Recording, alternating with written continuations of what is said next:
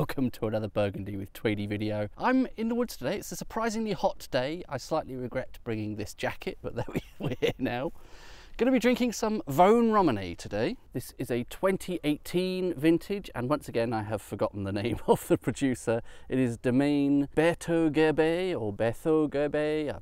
Berthaut Gerbet.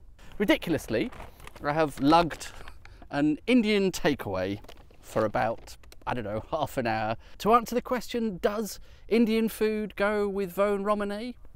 Maybe, maybe not. I would normally have English sparkling with Indian food, actually, and I think that goes brilliantly. That works really, really well. Just happen to be in the mood for Vosne Romane. I don't know, it's a Sunday evening, something like that. I'm sure there's some rationale to it. Sorry, back to the subpar stemware that some of you don't seem to like.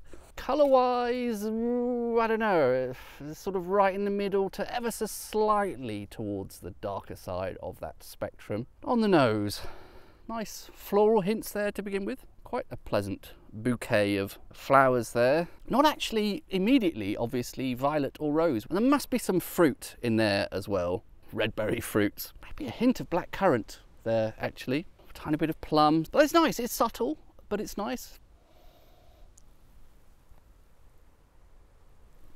Nice concentration. There are tannins there, but they're very fine grained, and I quite like them when they're like that sometimes. It will probably help with the food. Bit more of a cherry scent from the fruit character there, but also definitely a good amount of, fairly sure we're talking blackcurrant here, sort of Ribena-esque notes.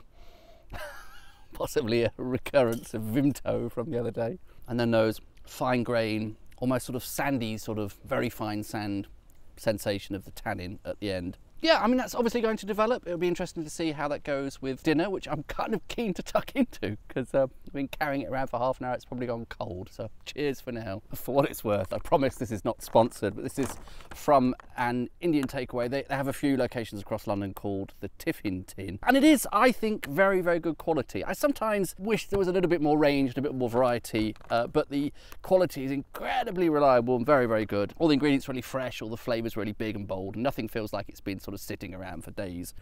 Bit of poppadom, good old mango chutney.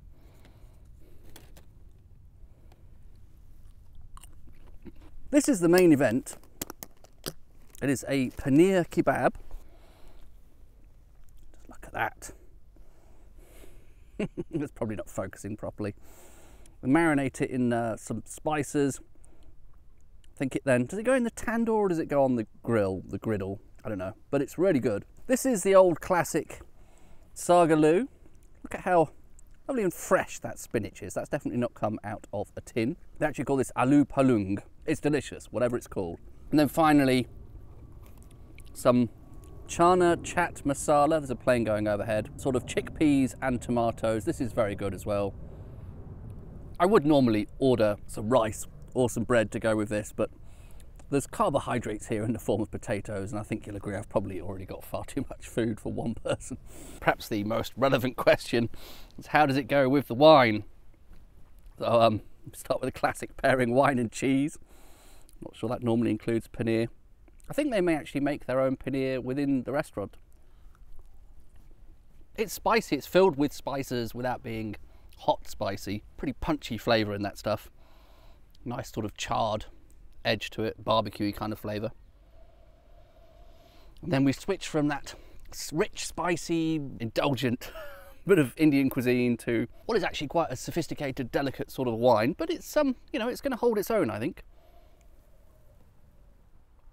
Wonderfully refreshing and light, and I think I said the other day with a different wine food pairing that was slightly incongruous, actually works as a little bit of a palate cleanser.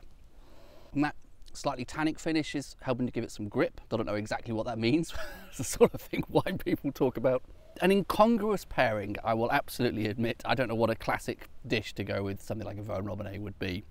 Possibly not Indian cuisine, but I actually think that works really well. It's just nice wine and nice food, fundamentally. I don't think there's much more science to food pairings than that. This is completely normal, right? Sitting here having my chana chat masala with a bottle of Vosne Romane in the woods. Completely normal behaviour in a flannel suit, right? Everyone does this.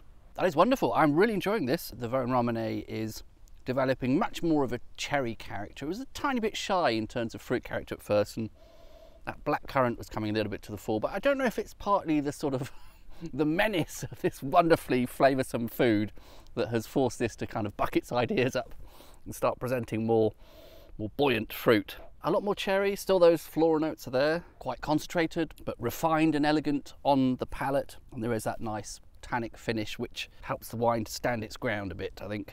That's doing pretty much what I want from Vosne Romane.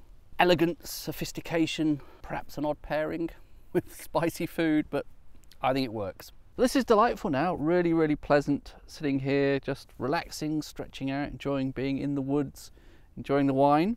This is the second time this has happened in as many weeks, but I actually think I'm getting a hint of chocolate there. I'm sure chocolate is not something that should ever exist in a Burgundy. The cherry has definitely intensified. I seemed to be unclear at the start about what the fruit character was.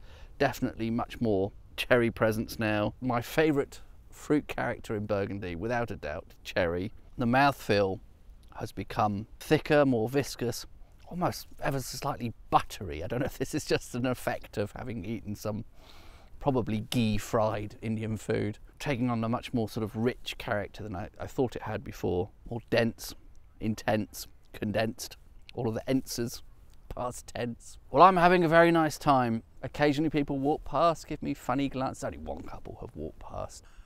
Cheers.